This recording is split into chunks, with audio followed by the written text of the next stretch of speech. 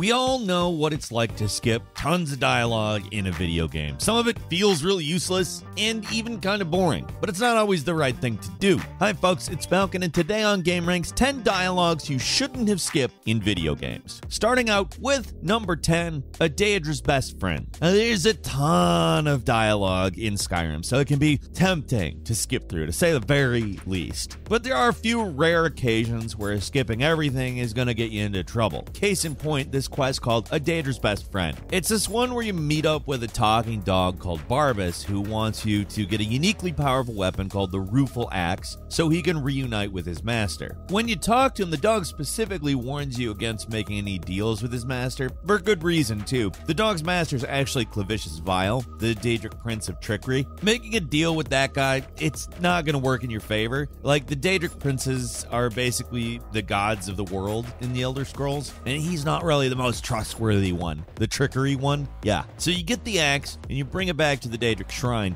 and Clavicus gives you an offer. Kill the dog, and you can keep the axe. Now, a lot of the Daedric quests end with you doing something nasty, and you're rewarded for it, so if you just skip through the dialogue, you might think that's the best option. But when the dog told you not to make any deals with Clavicus, he meant it, because if you do take the prince up on his offer, he'll give you the axe, and it kind of sucks. It's pretty weak, and the swing feels slower than pretty much anything else, so it's not really worth the effort. If you choose not to kill the dog, instead you get the Mask of Clavicus Vile, which, while not being the absolute best piece of armor out there, counts towards any achievements you get for collecting Daedric artifacts, and it gives you 20% better prices at merchants, which is great, especially if you're just starting out. So while the loss isn't terrible if you pick the wrong option here, it's one of those things where you listen to the dialogue, what you should do is blatantly obvious, but if you don't, you probably think killing the dog is what you're supposed to do, even though it absolutely isn't. Number 9 is Yurt, the Silent Chief from Demon Souls. Now, if you want a concrete reason why people say these kinds of games just straight up hate the player, this dude is it. A common thing you do in Demon Souls is find NPCs out in the levels. When out doing those, and then they start appearing in the hub area called the Nexus. It's usually in your best interest to rescue everyone you find, because they do important stuff like teach you spells and various miracles that can't be obtained any other way. So when you find this dude trapped in the cage in the Tower of Latria, your first instinct is to rescue him. But Demon Souls is a cruel game, and that is the last thing you want to do. At first, he seems normal enough, but if you manage to kill a boss while he's at the Nexus, then you actually find 2 bodies on the ground. Now, they're not any NPCs, they're just random corpses, so nothing seriously bad has happened. Not yet, at least. If you keep on trucking and don't bother to ask about these mysterious corpses, you are going to be in trouble, because after this, he starts killing people. He'll pretty much kill everyone who isn't the blacksmith and the basic store guy. It seriously sucks, and if you're not talking to anyone, you might not even realize why any of it's happening. But if you do talk to Yurt after finding the corpses, then he suddenly gets a lot more sinister, saying stuff like how he can go on with his work, and that life is hardly as precious as one might think, making it kind of obvious what's going on. The only way to stop this dude from killing the helpful NPCs in the Nexus is to simply kill him first, or just leave him locked up in Latria. That's the only choices you have. Demon Souls is a game that expects you to pay close attention to what's going on, because it can and will permanently ruin your game if you don't. And number 8 is Metro 2033, where skipping dialogue can get you the bad ending. Now, we've mentioned before how Metro games have a moral point system where you're secretly graded in the background of each of the games depending on how quote-unquote good you are. And depending on how many points you have, you'll either get a good or a bad ending. But that's pretty straightforward and not exactly how it works, at least in every single Metro game. In Exodus, the newest entry, that is very much the case. Pretty much every moral point you get comes from doing something nice or sparing people or something. But in the first Metro game, 2033, it's a little more mysterious. Basically, instead of earning points for being moral, you earn points for just doing stuff. It's more about knowing how Metro works and coming to understand the place better. So if you want the best ending in 2033, you have to listen to a lot of optional dialogue. Seriously, most of the moral points in this game come from either talking to people in optional conversations or listening to NPC dialogue, and that's seriously about it. There's genuinely not a lot more to it than that, and it's just kind of funny to me. The only way to get the good ending in the game is by listening to people, not skipping their dialogue.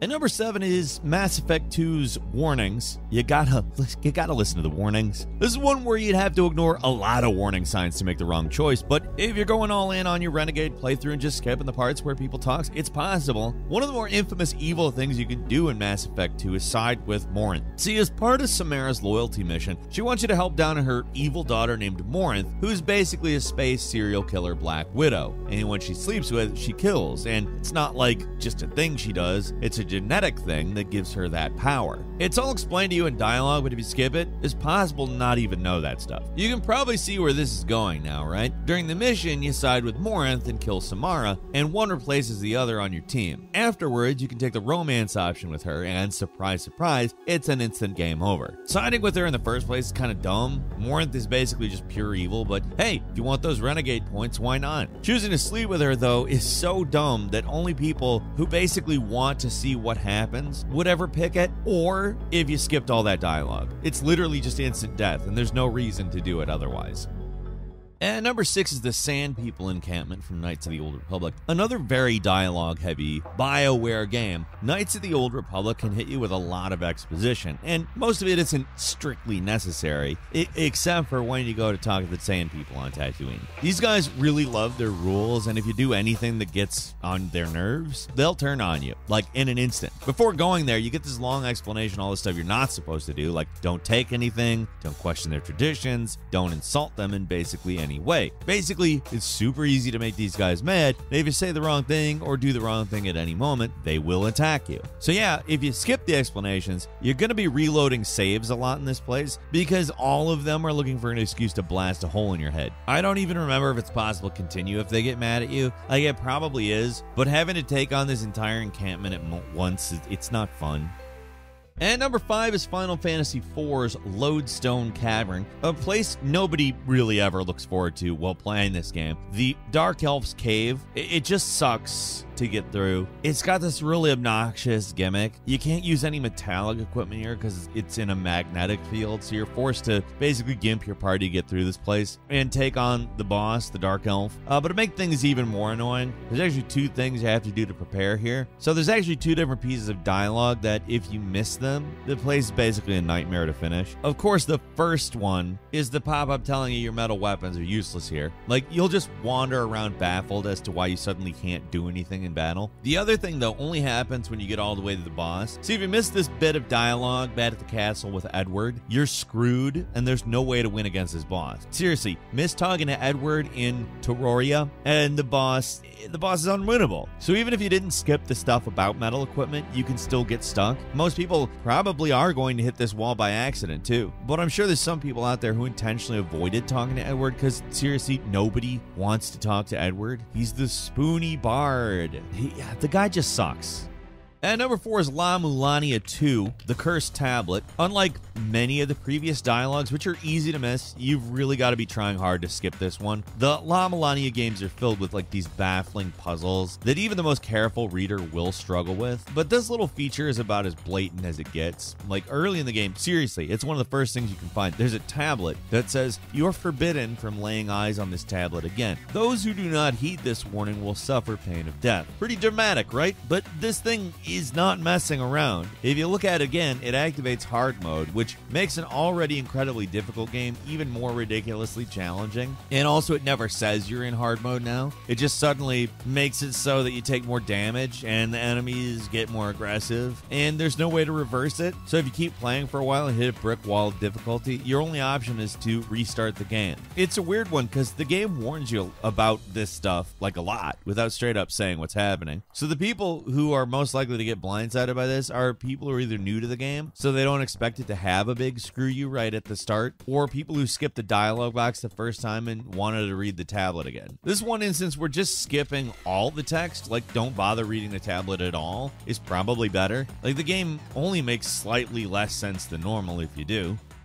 And number 3 is Belch's Factory from Earthbound, a pretty easygoing RPG. Set in the fictional country of Eagle Land, the game is basically a JRPG, but set in a cartoon version of the United States, or at least a big chunk of it. They don't throw that many puzzles at you, and when they do, it's all pretty easy. But if you want to get into Belch's Factory, then you're really going to have to pay attention to the dialogue, because if you want to progress in the game, you have to get inside this dungeon. Hell, just finding the entrance is actually not very obvious. It's hidden behind a waterfall, but when you try to get inside, the guard asks for a password. You don't actually get any options to pick either, so a lot of people get here and just get totally lost. There is one NPC that can give you the answer though, but good luck understanding them. You find them in Saturn Valley, a place filled with these weird looking dudes who call themselves Mr. Saturn, and they have a bizarre text font that makes everything you say somewhat challenging to read. So if you go to this place, just rush through, it's possible to miss out on what you're supposed to get in order to get into Belch's Factory, which is just that you stand under the waterfall for 3 straight minutes. There's pretty much no way to find that out on their own. 3 minutes doesn't sound like long, but when you stand somewhere in a video game for 3 minutes, it really feels like a friggin' eternity. And yes, these days, these kinds of things are easy to look up online, but if you're trying to play the game legit, this one sequence can be incredibly frustrating if you miss that one little bit of dialogue. And number 2, Fallout New Vegas' Dead Money. The first DLC add-on Fallout New Vegas doesn't screw around. You're hunted by unkillable holograms, many of the areas are filled with noxious gas, and most of your equipment has to be scavenged on site. It's just all around really hard, and even if you manage to make it to your goal, the Sierra Madre Vault, there's a final screw you in there for the unattentive player. See, you get multiple warnings throughout the adventure not to read the notes on the terminal in the vault, and they are not kidding. If you do read it, the vault automatically locks and traps you inside, and it's permanent. Like, it even gives you a game over when you starve to death. There's literally no way to escape if you open this terminal. And while there are multiple warnings for this final trap, it is very possible to miss them. There are a lot of terminals, notes, and dialogues in New Vegas, and there's a lot in Dead Money as well, but with all the added danger in Dead Money, I could definitely see how people might skip through sections that they thought they've already seen, or even just skipping computer entries that don't look particularly essential. Dying alone in a gold vault is a pretty undignified way to go out too, so all the dialogues warning you about the terminal probably weren't the best to skip. And finally, at number 1, Deus Ex Human Revolution's malfunctioning biochip. Even though Deus Ex is an FPS, it's also partially an RPG, which means that there's a lot of talking and reading ahead of you, but if you just want to get to the shooty parts without bothering with the reading bits, you can potentially fall for a really obvious trap. At a certain point in the game, your vision starts getting screwed up, and your main guy, Adam Jensen, will sometimes stumble or wince in pain. You're instructed to go to a limb clinic to replace a biochip, and if you haven't really been paying much attention to the story, you might think that's what you're supposed to do. All the news organizations are saying the old biochips have a glitch that need to be replaced, and the game doesn't explicitly tell you anywhere at all not to do it. So a lot of players probably went in and got their chip replaced without thinking. In the world of Deus Ex, though, nothing is as it seems, and yeah, the biochip replacements are a trap. Later in the game, they turn off your augmentations while fighting a boss, making the whole encounter way more annoying to deal with. The funny thing about it is that if you played the original Deus Ex or did a lot of reading in the game, you would know that there is no way these chip replacements were on the up and up. But if you didn't talk to the right people or read the correct notes, it's entirely possible to have no idea it's an issue. It's not like a totally game-breaking thing or anything. You can choose either option and ultimately you can come out on top. But it's just kind of funny how if you're paying attention, replacing the biochip is the most obvious bad choice you can possibly make. But if you're new to the series and haven't done a lot of digging, you might think it's perfectly fine. And that's all for today. Leave us a comment. Let us know what you think. If you like this video, click like. If you're not subscribed, now's a great time to do so. We upload brand new videos every day of the week. Best way to see them first is, of course, a subscription, so click subscribe. Don't forget to enable all notifications, and as always, we thank you very much for watching this video. I'm Falcon. You can follow me on Twitter @FalconTheHero. We'll see you next time right here on gameranx.